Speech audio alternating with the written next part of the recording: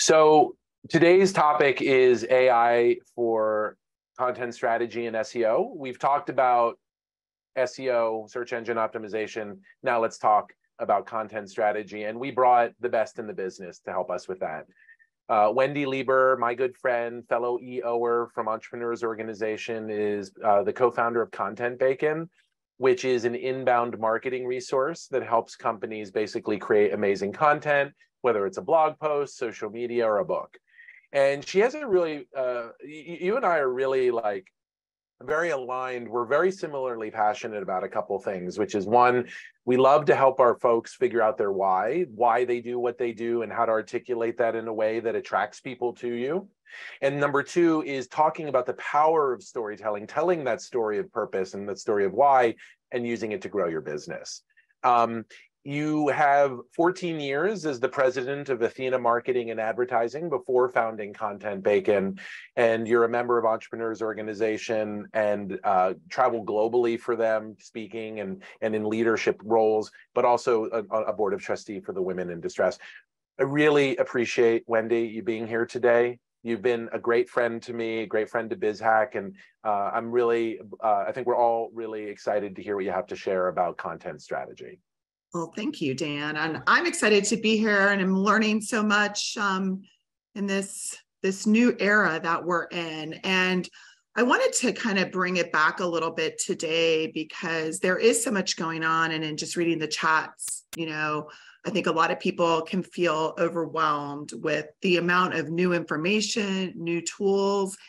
And I think we all want to make sure that the doing that we're involved in is creating results, creating impact. And it can be very easy to get distracted and go down, rabbit holes of work, playing with tools, playing with ChatGPT. But at the end of the day, what are you trying to accomplish? So I'm going to spend some of the session here really not talking about AI, but talking about strategy, and then kind of link it to that. So I'm a big believer in the flywheel is the answer. And the reason I say that is because if you're looking at your business, it's really great to look at it from these perspectives. What are you doing to generate awareness, attract strangers, into your community? And then once you've got those strangers, maybe on your website and your social media, what are you doing to engage with them? And then as they're engaging with you, perhaps they've opted into something, they're in your database. What are you doing to continue to engage and nurture them so that they become some type of revenue stream? We refer to it as customers here. And then in terms of, thanks for someone on my team's getting fired. There's a typo, I'm just kidding.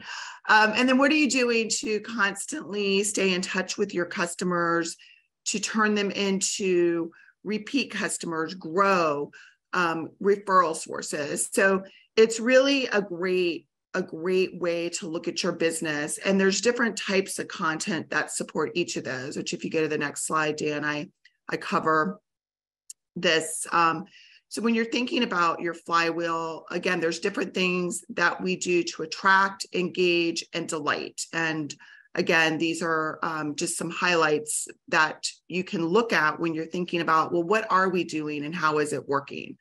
So, what's the point of content? Again, you can go to the next slide. Why do you need a content strategy? And, content is such an effective way to establish your brand voice. And it really is a great way to build that identity, to build trust and credibility with your audience, and ultimately drive business results. So in terms of how do you create a content strategy, what's involved, to me, this is so important, and where every company should start, no matter what your goals are. So if you go to the next slide, I break this out into, what are some of the components of a winning content strategy? And while some of this, and we'll talk a little bit about how you can use AI to maybe support some of this really has to come from you. What are your business goals? What do you want to achieve with your content? That could be driving more traffic. It could be increasing brand awareness. It could be a combination of all of the above, which often it is when you go back to that flywheel. You might need to focus on one area to get the flywheel moving, but then as you get it moving, you'll hopefully be focusing on all the areas. Another key thing is, I was saying in our company, if you're talking to everyone, you're talking to no one. So really understanding who your audience is, who are you creating content for, and getting as distinct as you can, and really, building out those buyer personas, those customer personas. And then from there, creating, what does that content creation plan look like? What type of content are you going to create?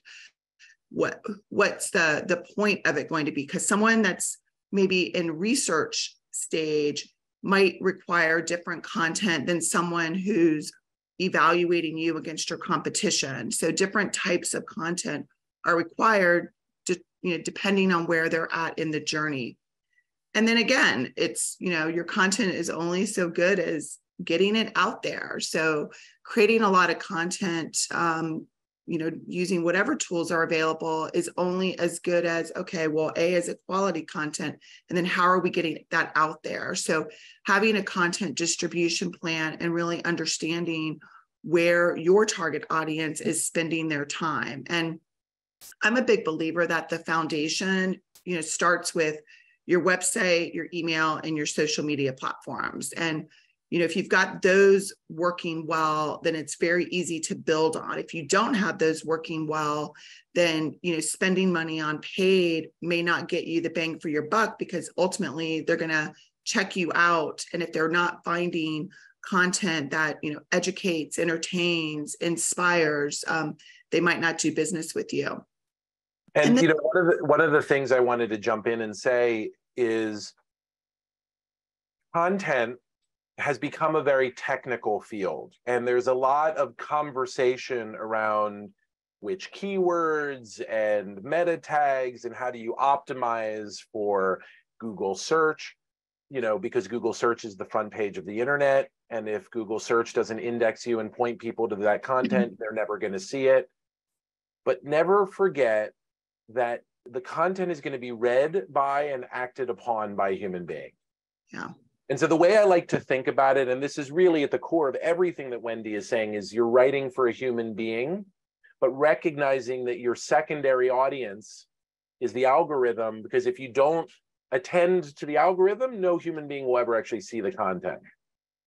So where I think business owners tend to get it really, really wrong is when they forget that they're writing for a human being. And this is fundamentally the greatest risk of AI to business owners that are forgetful of that fact, which is AI can generate content faster and more inexpensively than anything we've ever seen. But the content it creates is the Tin Man, all head, no heart. And Tin Man content ain't going to grow your business. It just isn't. Back to you, Wendy. Yeah, no, thanks for saying all that. And, we have, again, a saying internally, we write for humans first and search engines second. I mean, and now we're going to have to add on some things to that. So you're 100% right. And one of the dangers, and maybe that's too strong of a word, but, I know a lot of people that have been using ChatGPT or other tools to write an apology letter to their wife or write a speech for their son's bar mitzvah. And, to me, it's like, and again, it's impressive. Like what ChatGPT or Jasper can do, it's impressive, but I'm still a big believer that if I showed you or shared with you something that was AI generated versus, generated from the heart, you're going to know the difference. And that's ultimately in the end what will win. So I like that 10-man and heart strategy. So I have a quick funny story about that. Jeff and I are buddies, and I got an email from Jeff, and I'm like, Jeff, ChatGPT wrote that. I could just tell, like, he was too formal. It was a little wonky. Now we're going to get better at having it mimic our voice. Yeah. But unless you're like a relatively skilled prompt engineer, your wife will know and it will backfire. Agreed. So what's the impact of a content strategy? And this again kind of supports why. It builds brand awareness, like we talked about, and that's super important. It establishes authority. And again, this supports, some of the SEO that Jeff was talking about. It enhances your SEO. Content is one of the key components of a winning SEO strategy. It drives prospect and customer engagement. So, if your website, for instance, is more of a brochureware right now, content and different engagement strategies can take it to the next level. So it's really a place where your community will come to time and time again to interact with you. Of course, it supports lead generation and conversion. And a lot of times this is where people want to start. It's like, oh, they want leads. And, I equated a little bit to like networking, and we all know what it's like to go to a networking event and there's that annoying person that's just trying to get business and has no interest in getting to know you. And you just want to just get away from them, versus the person who wants to get to know you, wants to introduce you to this person over here because they can help you, builds time developing a relationship with you.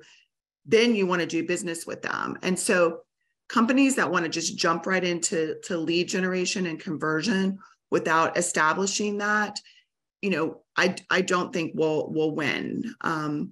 It certainly facilitates customer retention. This is an area that most companies miss, which is why I love the flywheel, because if you spend a lot of time getting a customer and then you stop talking to them, you stop keeping them up to date with what you're doing, you might lose them. And it's a lot easier to keep a customer and get referrals from existing customers than always go out and get net new. And I sometimes love to create a challenge with companies and say, if you never got another new lead for a period of time, and maybe it's, a couple months, and you actually just worked with what you have, what might you come up with? And there's so many great ideas, because we tend to neglect the customers we have, the past customers we have, the relationships, always looking for that net new. So this might be an area where you've got a lot of low-hanging fruit and you just need to develop a content strategy to support that.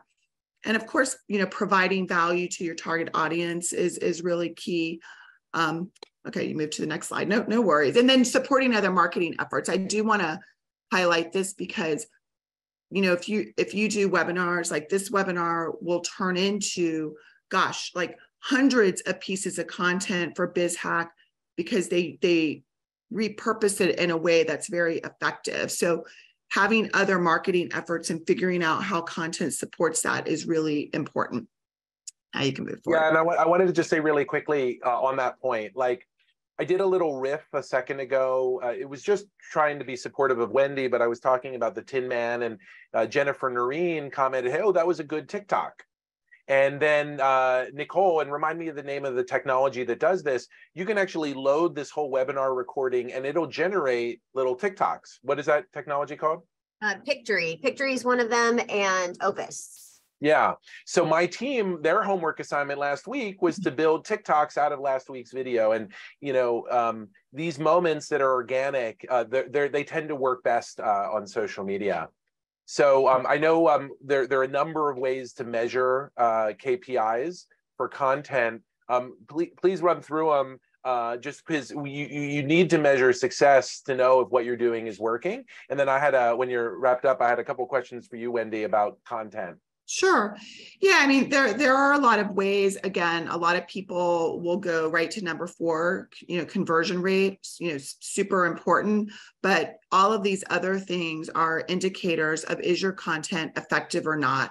And you'll see like the last 2, referrals and testimonials, again, those can be really great tools and measurements to know that you're doing a great job with your content. So, it's super important to set this up. And, as a business leader, you want to make sure you're a marketing doer. And I love how you distinguish those two, Dan, because I think it's such a great descriptor.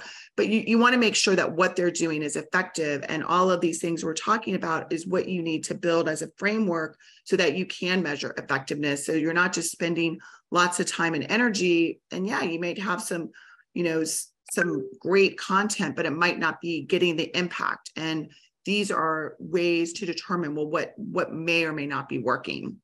Next week, we're going to talk about analytics and measuring success, and how do you measure success, and how do you leverage AI to help you measure success. But one really easy way to think about this is you have leading and lagging indicators. So traffic to your website is a good leading indicator because some percentage of them are going to want to be customers for you.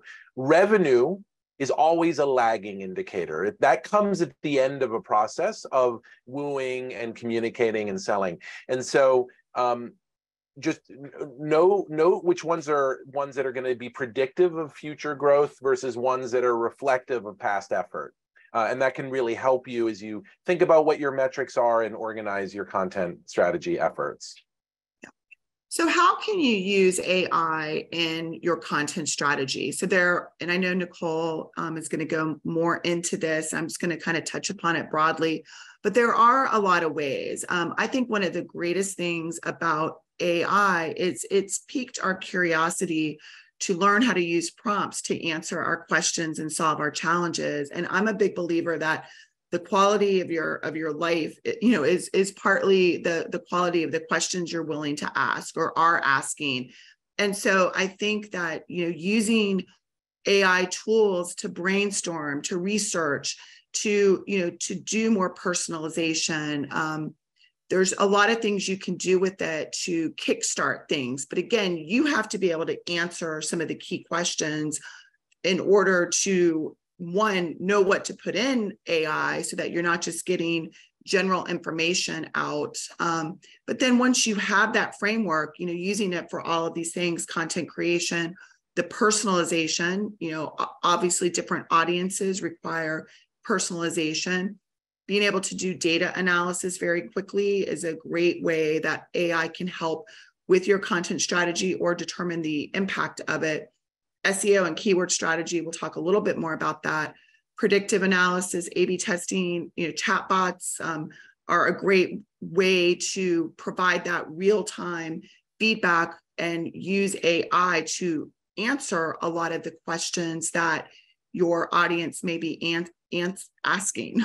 I saw someone in the chat before I came on talk about their content strategy is determining all of the questions their audience might be asking and creating content around that. I think that's such a great way to start. That's often how we guide our customers. It's like, what are the frequently asked questions that your prospects are asking and you want them to ask, and develop content strategy around that. So that's kind of broadly some things you can do. And then, sorry if this gives you a headache, all of this. I know they'll be sharing the slides, so I won't go through this, but these are general prompts that can help get you started on different topics. So things like what topics are our customers currently interested in? How can we align our content with those interests? How can we communicate our unique value proposition through our content? Again, a lot of these questions can help get you started and get the brain moving and help you take your content strategy to the next level. And then the next slide, I go into SEO more specifically on how you can use AI and create some prompts for your SEO strategy. So, we talked about keywords. We talked about, using it to, what content opportunities are there based on popular trending keywords. So again, I won't read all of these, but there's some great prompts here that you can use to not only create that overall content strategy, but then even get more granular into specifics, regarding specific things you can write about, SEO prompts that can really get you more into the nitty gritty. So not only are you creating great content, but you're also ranking. And then the last thing, I believe, I just wanted to some overall takeaways. So everything starts with your strategy, and this quote, which is a zillion years old, is relevant today as it ever was. Strategy without tactics is the slowest route to victory. Tactics without strategy is the noise before defeat. So you need both. So as a marketing leader, really making sure that you have a strategy in place and that you're constantly revisiting that and having your team be able to say what it is super important. Ann Handley, who is a content genius and a leader in this for very many years, has a saying: content is king, not the kingdom. Content is not king, it's the kingdom. And it's really true. Like, content is such an important part of an overall strategy. But in order to create content that resonates, it has to make the reader feel something. It has to matter. If it doesn't, nothing matters, including finishing the story. So this goes back to what Dan was saying. Your content has to have heart. And AI is a tool to enhance your content strategy, not to replace the human creativity and the strategic thinking that goes into crafting an impactful content strategy. And I'm a big believer, this is kind of what we adhere to in Content Bacon, is if you want to become a voice of trust, you must be willing to talk about what others do not in your space. You must be willing to show what others do not in your space, and you must be willing to sell in a way others won't in your space. So I think AI is not going to do that for you. You've got to be willing to do that. So if you have any questions, feedback, want to reach out to me, I'm always available. But I really appreciate this, and I know that Nicole's going to take this and show you some very specifics on how to put this in action. That's right. Absolutely. So Wendy, first of all, I love this shot of you. It's really lovely. And it's like a glamour shot. It's definitely a glamour shot. And before we get to Nicole, I wanted to take one second, because there's a very regular theme in the chat from the day one of fear. And the fear is often from content creators, content copywriters, especially journalists in some of the circles I run in, that AI is coming for us. And if you look at the jobs that are at risk, copywriting is listed as one of the top jobs at risk. You run a shop filled with some of the world's best copywriters. And I imagine when they're being, they're sharing with you in meetings their worries, their fears, their concerns about what does this mean for us and the work we do. And I would love for you to share with me what you tell your team in moments like that. Yeah, you actually covered it, or someone did. It's not necessarily going to replace you, but if you're not embracing it and figuring out how to be more effective, then it will. So to me, it just is another tool in the toolbox. And as a content creation company, our goal is to produce content that has an impact, that content that educates, entertains, informs, and inspires.